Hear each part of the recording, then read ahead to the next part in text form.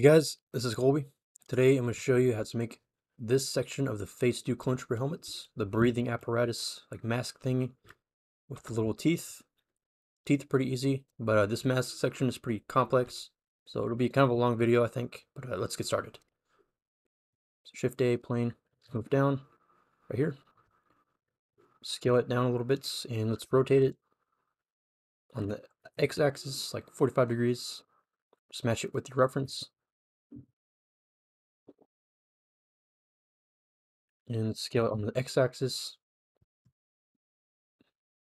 So the red arrow, there's S and then X, and scale it, just make it skinnier.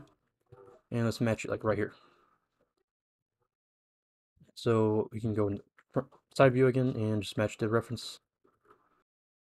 So now go into edit mode on the plane you just created. Let's press Control R down the middle, left click twice, and then delete half the mesh. And let's mirror, go back in object mode and add a mirror modifier and turn on clipping. And this will symmetrize everything and save us half the time. So I'm gonna move this edge to like right about here. And I'm just gonna basically keep extruding along this path here, or wrap around this like jaw section. And you can add curves later on. If you want to add like extra curves, like right here, you can add an edge loop to make it more curved, but that adds a little bit too much detail too early on. So I recommend doing that later, after you have the basic shape of everything done. All I'm just gonna be doing is extruding this way and just going around. So I'll show a couple of extrusions.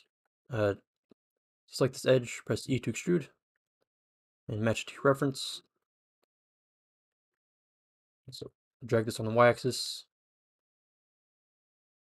image to the reference. Should be like right here. Do the same over here. Basically, it should just be following this line across the teeth. If it's not perfectly aligned, that's fine. Just as long as you get a general like shape and that matches, it's really all that matters.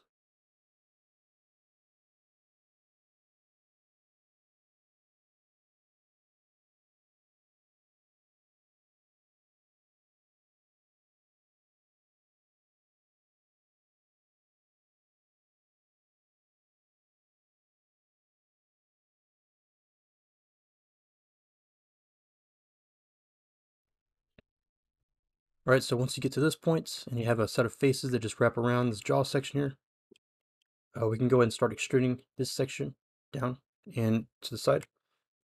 And from the side view, you can't really tell where it's going, so you just kind of have to guess and just basically match it to the rest of the pieces that you're already building.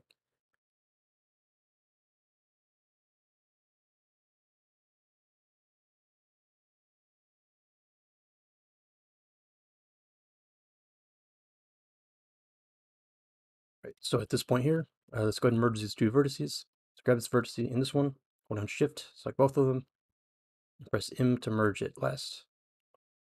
So now it's all connected. And go ahead and match this to your reference.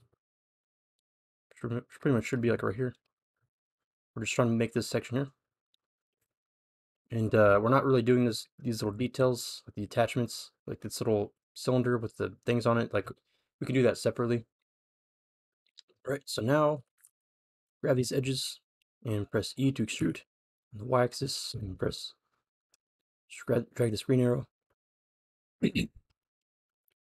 and go ahead and fill these faces. Select these two faces here, edges I mean, and press F to fill. And just make it look nice and straight. So this section should be pretty flat. So straighten it out, press S, Y, and then 0. So for this section over here, grab this edge, this vertex, and this vertex, press F to fill. It'll create a new edge for you, and we're going to fill this section with a triangle. And we don't want triangles at the moment, so we need to add an edge over here. And that'll basically create a quad for us, basically by keeping the same shape. And we'll add an extra vertex, which makes it a quad, which is good because it allows us to basically add edge loops and help redirect the edge flow properly. So let's grab all these edges in edge mode, press 2 on your keyboard, press Shift Alt and select all these edges, and press E, scale it down. So press S to scale it after you press E, so just press S basically, and move it your mouse inward a little bit to scale it down.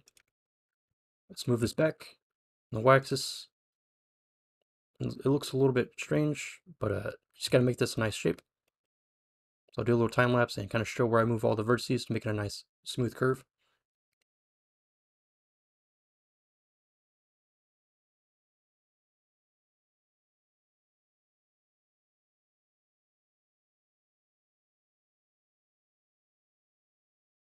So the main objective here is to make this a nice smooth circle.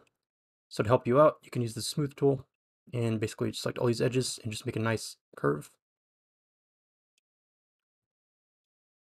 You don't want to overdo it because sometimes the smooth tool doesn't really work too well. So you have to do some manual labor as well as some smoothing, but just make sure to try to make this as perfect circle as you can. And later on, it'll be covered by this cylinder, so it's not like super important. But just try to make this entire circle like a perfect circle. So now we can go ahead and fill in these faces and close this section off. So basically what you want to do is just grab edges that are basically facing away from each other or directly across from each other and fill. So these two go together. These two go together now. And net edge loop down the middle here. It's filling these two faces and this one here as well. And that looks good. So with this section, we're basically done with this piece, but now we just can add some extra edge loops to help match the curves and try to fill in these gaps between the main section of the helmet and the visor. So I'll do a little time lapse and kind of show that process. Also, one thing I forgot to mention, if you're this far in the project, go ahead and make sure to duplicate your thing and just to kind of save your progress in case you mess up the main piece. Always have the backup. Select your object in object mode and press Shift D to duplicate. And just move it to the side somewhere. You can see all the stuff I've saved so far.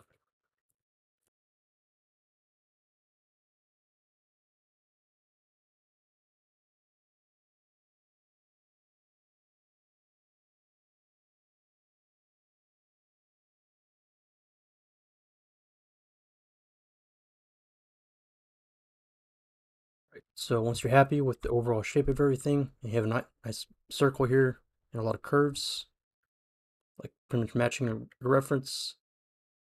You can go ahead and add a subdivision surface modifier and you shade it smooth.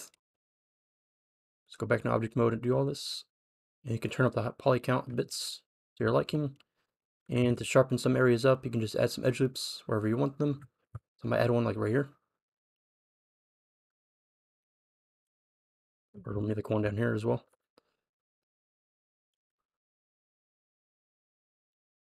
Just make sure to keep the circle nice, straight. Right, so at this point, we're almost finished with this piece. So just go ahead and grab all these edges in edge mode, Shift Alt, select all these edges, and press E to extrude. Just move it back, scale it down a bit. Basically just rounding it off. Move it back as much as you want. I might move it like right here. So now let's go and sharpen this point here. And make sure to unsharpen this area. So grab some of these edges and just edge slide them. So press G twice, and that'll allow you to edge slide. And just try to make this section more rounded, then in this section more sharp. Move them around a bit, and that's pretty much it. Alright, so now we're ready to work on the teeth. They're pretty easy to make. We're just going to use some cubes and just place them around this section here. So for the teeth, just create a cube down the middle, Shift A mesh, cube, not circle. Scale it down a bit to this point, and then move it forward a bit.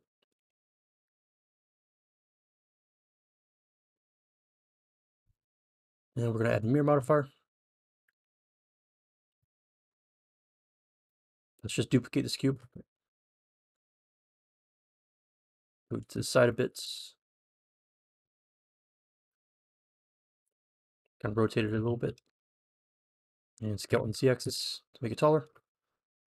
cover this entire area. So now let's add that mirror modifier and set the target as the cube we just created. And you're basically just going to duplicate and just keep doing this for the rest of the teeth. So for the last step, just go ahead and select your helmets, like this section here. And we need to add some thickness to it. So as you can see here, it's just like really flat, and we need to match the thickness of the teeth. So select your helmets, go into edit mode, and press 3, and press E to extrude, and then S to scale inward. And we need to move it inside a bit. Try to make sure that the orange parts aren't clipping through the outside of the base mesh. Alright guys, that's the end of this video. If you have any questions, just leave a comment down below. I'll try to answer them. And if you could please consider donating to my Patreon and liking and subscribing to my videos, it'd really help out my channel a bunch. And I'd be able to do this more often. But anyways, if you can consider also answering my straw poll, I posted a video that has like a link to a straw poll survey. And it just asks like what my subscribers and viewers would like to see next after this series. Because I want to really kind of see what y'all want to see. So that way I can actually make the best content for y'all and the most interesting. So anyways, I hope you guys enjoyed this video, and I'll see you guys next time.